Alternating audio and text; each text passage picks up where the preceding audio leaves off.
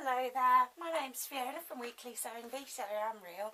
And the camera's come forward because I thought it would be better for you, but then I feel like I'm just disembodied hands. Okay, so we're going to make a little baby outfit out of a pillowcase. Now, it is kind of a pillowcase dress because we're going to go with the same style. So we're going to go with that nice sort of plain rectangle.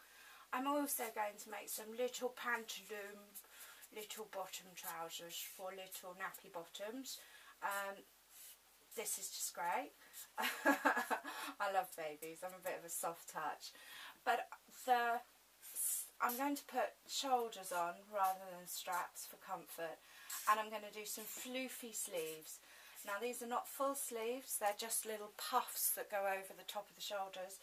So we've got a bit of sun protection, although obviously they're wearing sun cream, but it's a lot easier to sew than sleeves, especially with a design that you are making yourself.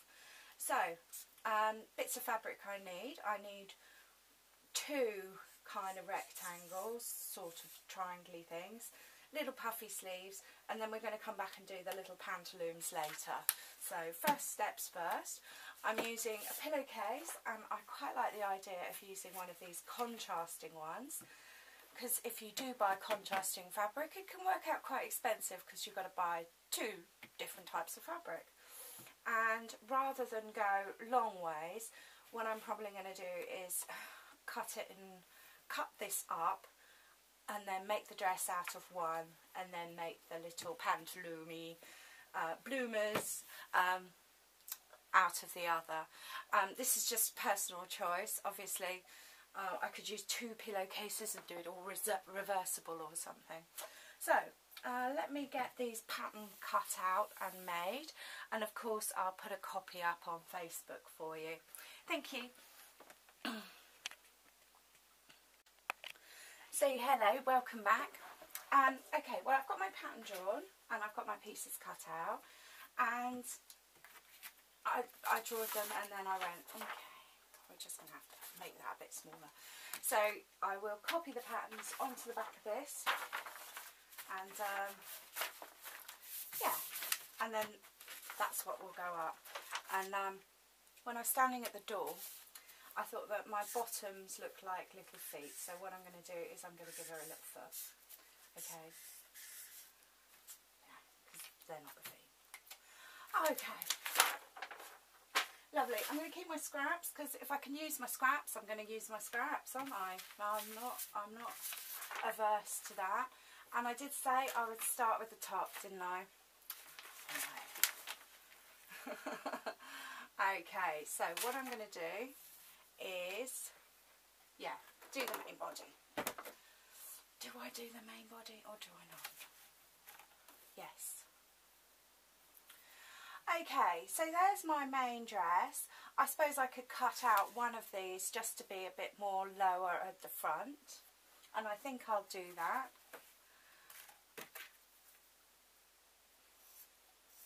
And I've just cut out an extra triangle.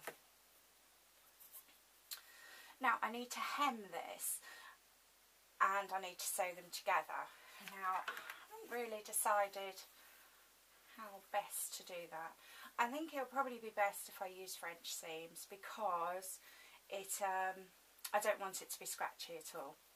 So I'm going to put the right side to the right side, and I'm literally going to go round the outside of this.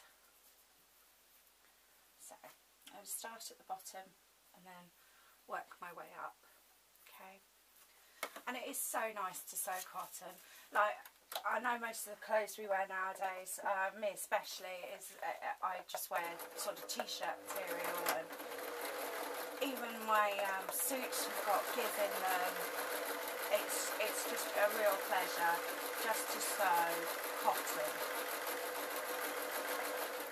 Lovely, so I've gone up the outside, I'm just lining up the shoulder. I'm going to go straight onto that. Now I'm using a small stitch. If I was using a large stitch, then maybe this wouldn't be a good idea because I could accidentally pull them out. Then then I would have to stop the machine, maybe do a bit of reversing, and lovely. So going as close to the edge as I'm comfortable with, and then I'm just coming down the long side now, which isn't cut quite as well.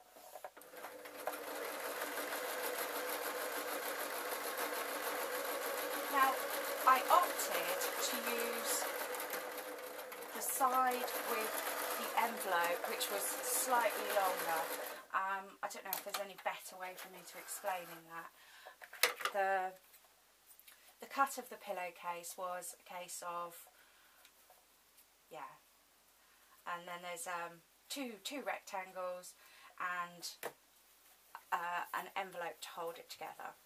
So I'm going to turn it inside out. Now it's a nice idea just to trim those hems so you can get them nice and even and close if you're not happy with them, because you know we're losing centimetres here. We're losing probably about 3/4 of an inch by doing it this way rather than just sewing it and then going over it with a zigzag. But because this is, you know, a dress for a hot day, then it's going to be scratchy, and that's the last thing I want. So lovely, just turning it around here.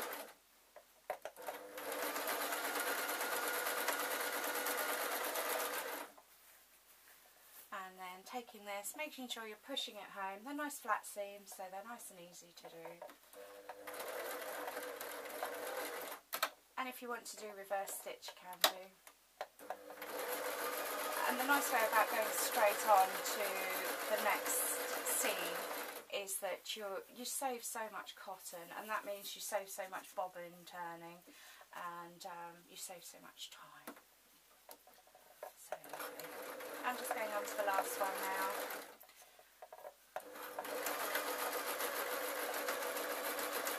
Now for hemming the bottom and the top, obviously you could use bias binding, or you could fold around the hem. This stuff will be really easy just to do a little fold type hem, because you can't cut the thread. You can run your fingers along that, and then you'll have a crease there, and that'll stay long enough for you to sew. But I think what I'm going to do is, because I'm a huge fan of it as well, is running through with another foot. Now I call this a looper foot. It's a hemming foot, and what I'm going to do is I'm going to lop those corners off, because they're the fan bits. So lovely. Okay, so I'm going to get that on the machine. Literally, it's a hemming foot. It just sort of twirls it around, and it makes the hem quite light. And in this case as well, it uses very little fabric to do the hem, so we then have the advantage of we're not doing too much wastage, and we're working with a limited amount of cloth. So a couple of stitches just to get it all joined in, and then I'm going to turn it, and then it just picks it up and rolls it. It's very, very simple, and it leaves everything quite nice and light.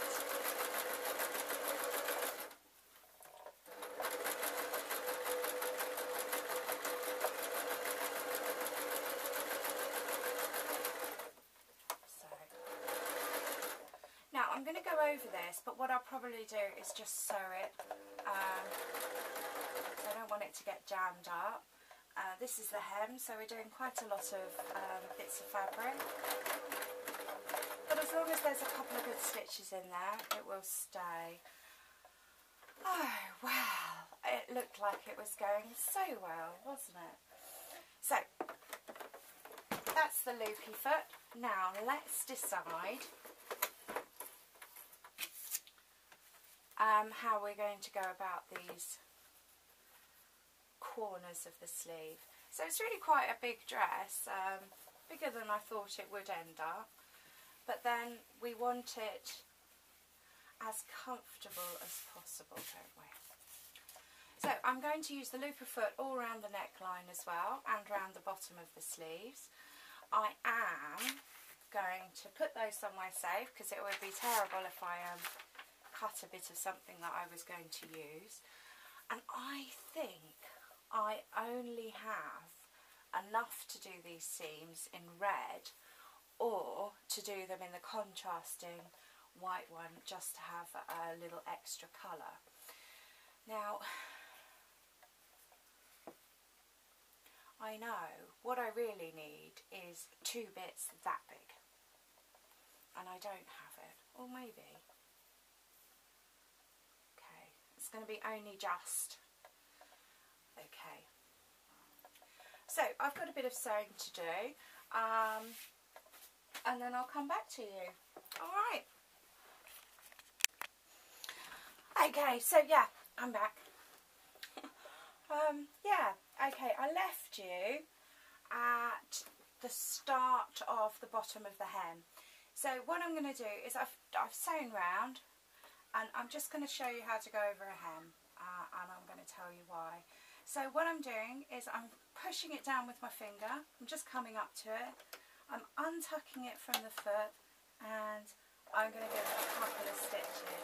Now I will go over a certain amount of hem, it just won't go over a lot of hem, and then I'm going to pick it up again as soon as I can. And you know, when we started we did a few stitches on the flat before we got going. I'm going to now go over those few stitches so that it's all covered. It's so much easier. So if you want to go over the hem, so you're coming along on your looper foot and you're looping away, and then you come over to a great big fold of a hem.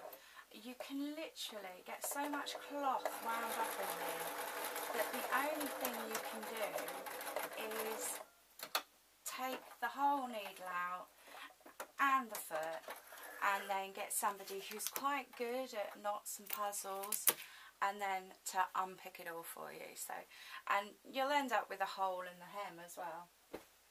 So I'm going to put that there because I'm going to use it again, and I'm going back to my normal foot. Do you know the amount of times that I've been sewing and I haven't changed back to my normal foot, because you can just pull the thread through. Okay, so you know, we have the basis of a dress really. It's not very pretty, obviously, and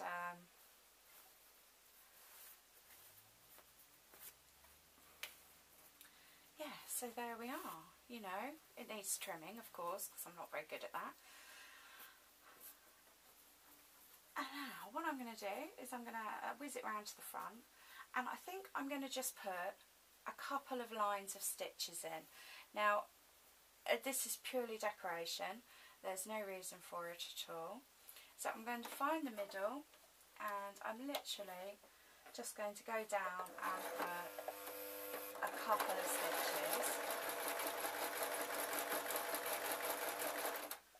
And then I'm going to pick the needle up, cut the thread,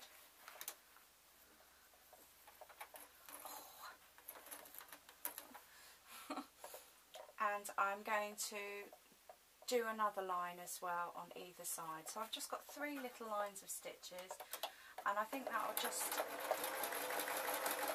help it.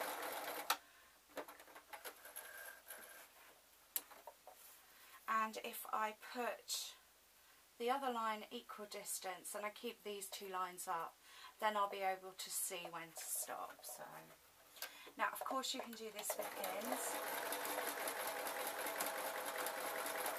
and of course there are specialist piping feet as well. I know, yes, I don't have one. So I think that just makes all the difference, having 3 little lines there. Of course there's loads of excess thread, and I did make, they're so tiny, but I did make little poofy bits. So I'm going to tidy them up actually, because when I came off the seam it was too bumpy, and I didn't sew them very well.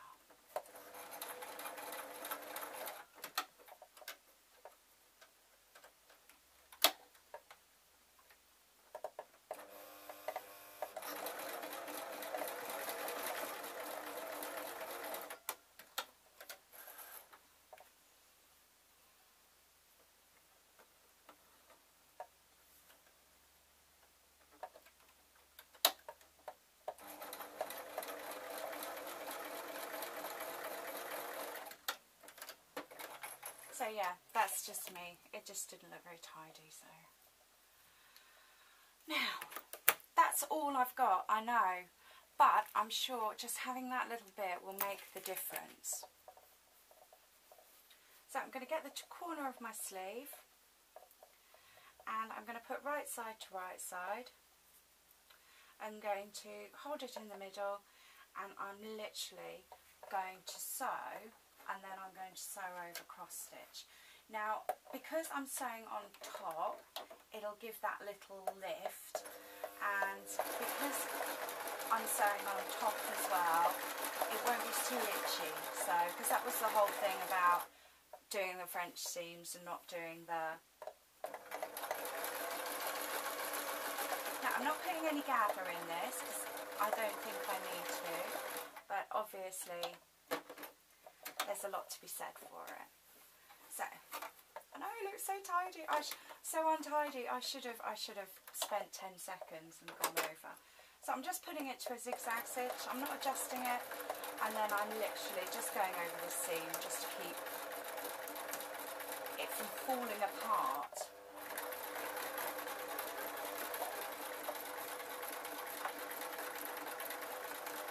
And this is the underside of the little fake sleeve. So let's get that out to the top, and it should fall through. So then that will just go there, and it will just lighten it up slightly. Okay. Now, if I was going to do a bit more, a slightly smaller size, then maybe I could have saved a bit more material. But I know, you know, I'm a big fan of sewing what I'm given it. So I'm making sure that I've lined up with the sleeves. I'm just turning it to there.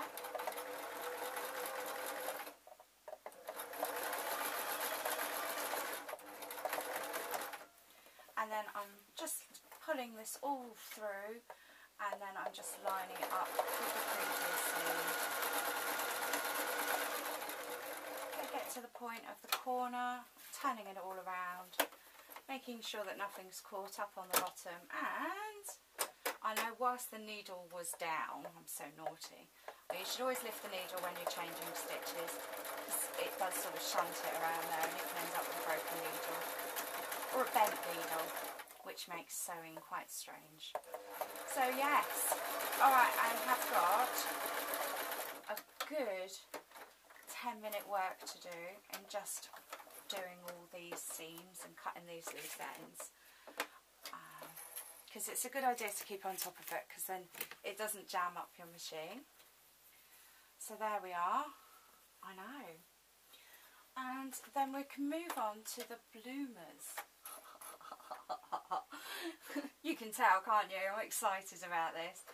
Now, if you've got a pair of suitable trousers, children's trousers or anything, do take a look. It is amazing how big the bottom of the fabric is because of the nappy. You know, they're just huge. And anyone that's got children of sort of age 3 or 4, you know that these first shorts and everything, you can then put on quite an older child because of, especially with boys, you can put their shorts back on to when they're till about the age of 8 because of they're so big. So, yes, big, big, big, big bottoms. I know, terrible thing to say. Lovely. So, it is a simple case of you get one of these pieces and then you sew up the legs on both of them, on the piece, and then you get both of the legs and then you sew the body together. So let's just do that. I'm going to literally stick with the French seams because, you know, this is the most ideal piece of clothing to wear in when it's really hot because of it's so breathable. So lovely. That's one leg.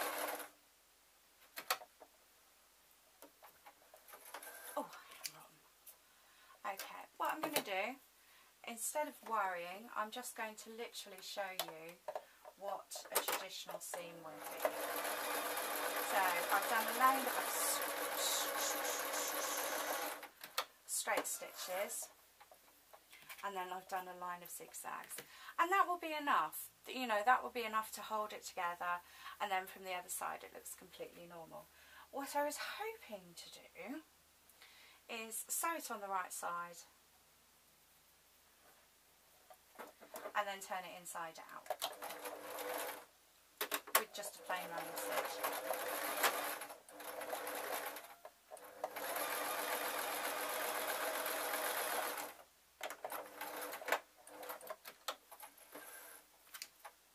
Lovely.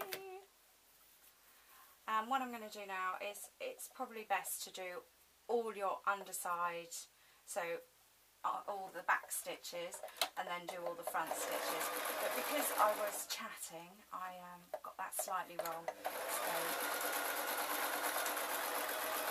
what I'm going to do is make them the same rather than unpick it. Lovely. So it's a matter of flaring this out and flaring the other one out and sewing together, and we're going to do that lovely French seam again. So we're going to have right sides facing out, and we are going to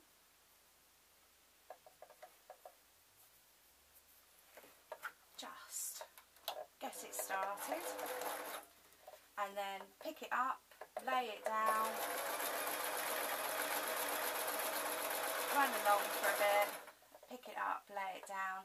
I'm going to pay particular attention because I do want the seams to join at the same point. It just looks so much better.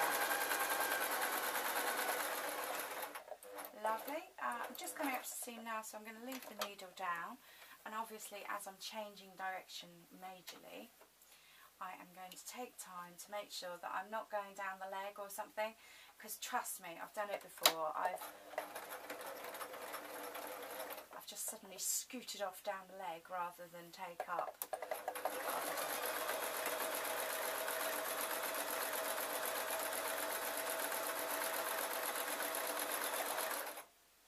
So that's that. I know. It's all horrid.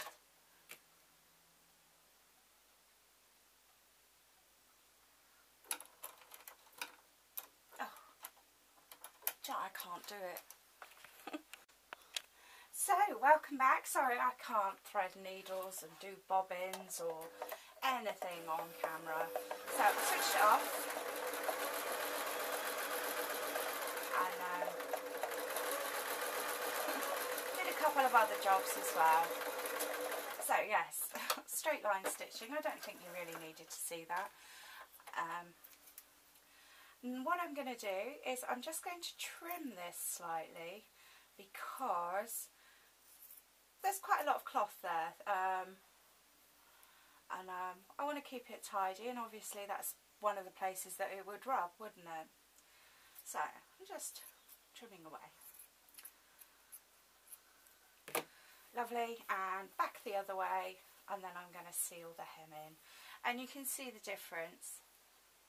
So it's not much more work to actually just do it twice rather than do the zigzag. Oopsie. A bit keen there, wasn't I?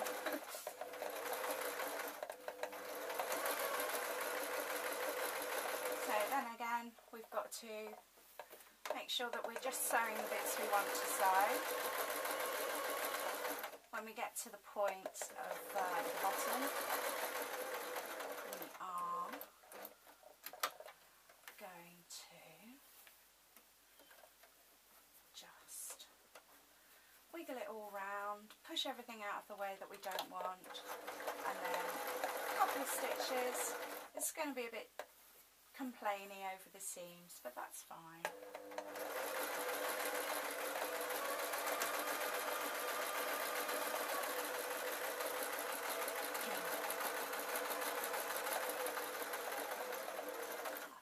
So that's done,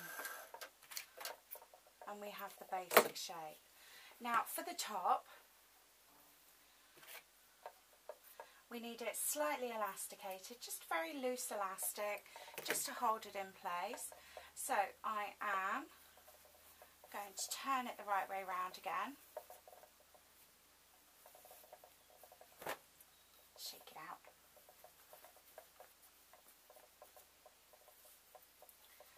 And I am going to fold it once, twice,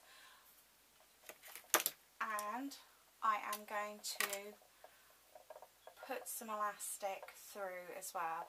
Now, it's a very good idea to get a safety pin and seal off this piece of elastic, because you don't want to go to all that trouble and then pull it all the way through. So I know. Yes, this is my old pen pot that I'm digging in. Look at the state of me, I tell you. Yes, I wipe them on my trousers. Yes, it is pens in the bottom. I'd never be able to use it as a mug again. So, but I'm well aware that I throw in all my broken needles in there, so I don't put them in the bag and then go, oh, I just need a piece of cotton, and then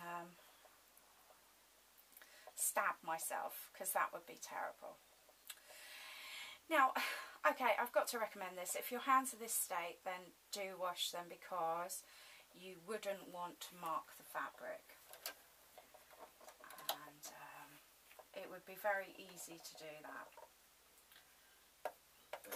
So I've got everything folded, and I can feel this ridge of elastic just under my fingers, and what I'm going to do is every time I stop and I do my adjusting, I'm going to make sure that it's in the right place. Now, I've left it out sort of halfway through, not near any seams or anything different. This is just the elastic I'm talking about. This is just so that I can, when I finish it off, I don't have any place to worry. There we are. Now I've got to make sure that I keep enough elastic out to come to the end. Because to go to all that trouble and then to lose it would be a bit tragic. So I'm going to knot it now. I'm going to do a reef knot.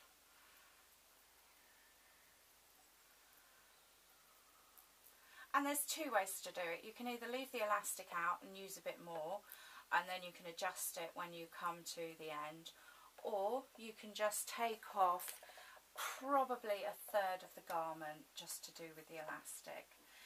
But then it depends how stretchy your elastic is and how confident you are. So if I had more elastic, what I would have done is I would have kept enough out and then I would have adjusted it afterwards, but I had.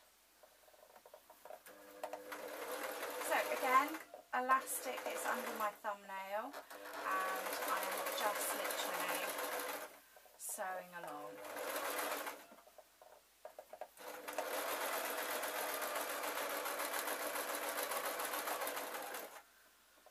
And then a couple of reverse stitches. I'm going over the same line of stitches anyway, so it should be fine. And there we are.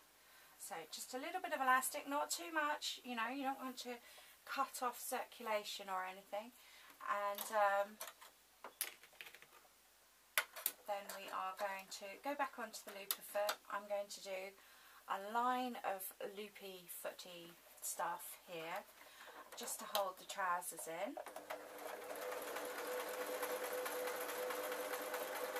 And we saw me do that on the other bit.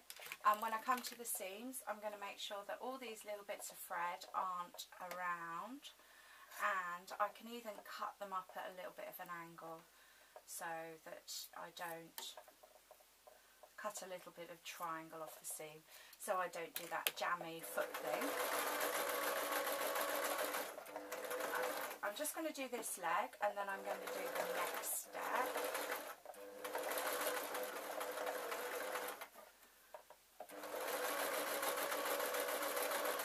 So yeah, keep going round. Hello there. So I'm not quite sure why we cut off so quickly. Either the battery was fat or the memory card was full. So a piece of elastic and the trousers. Now ideally you would like the trousers elastic to be the size of the leg, okay? You know, it's a fashion thing, it's not supposed to, it serves no purpose. But I'm using what I've got again. So. Now I'm putting the elastic tight and making sure that the hem is even. Now I would say that the needle, when it lands, if it lands on the elastic, it kind of jumps, so you're not going to get the tidiest of sew, but from the other side, but it is such a lovely effect. So, and in fact, when I do ruffles now, I don't gather. I just use the elastic. So much easier. So every step I'm taking, I'm making sure that I haven't got the other side caught up. Very easy to do. And if you do feel like it's going to be too tight, well, just leave a good gap. You know, that's fine. So I'm going to come along here and I'm going to do just a couple of reverse stitches just to keep it all tidy. And then that is the last step done. Whilst the camera was off, I did do the loopy foot thing on both of the legs. So I know. But let's see how we're doing. So I have the pattern here, I've copied it out. Now it's not going to be clear because we can see the dress from the other side, but the black line is the body, and I literally all I did was trace around it, and then this lime green line is the fold of the leg. So yes, I'm going to need more big bottom thing. Yes, it's just deceptive how much material you're going to need for that bit of the sew. So, we have everything we need, really. I must admit, I chose not to do any extra fabric. This is just because we're not all spoiled with fabric shops on the corner anymore. Most of us have to sort of plan ahead and go to like a different town. It's not even a big town, we have to just go to a different town and then we can find a suitable fabric shop. So there we are, my little pillowcase dress with bloomers. I know, I think it's lovely. Yeah, okay, hope you've enjoyed the video. Sorry it's been a bit long. I talk a lot. And I hope you've got all the information you need. Alright, thank you so much for watching.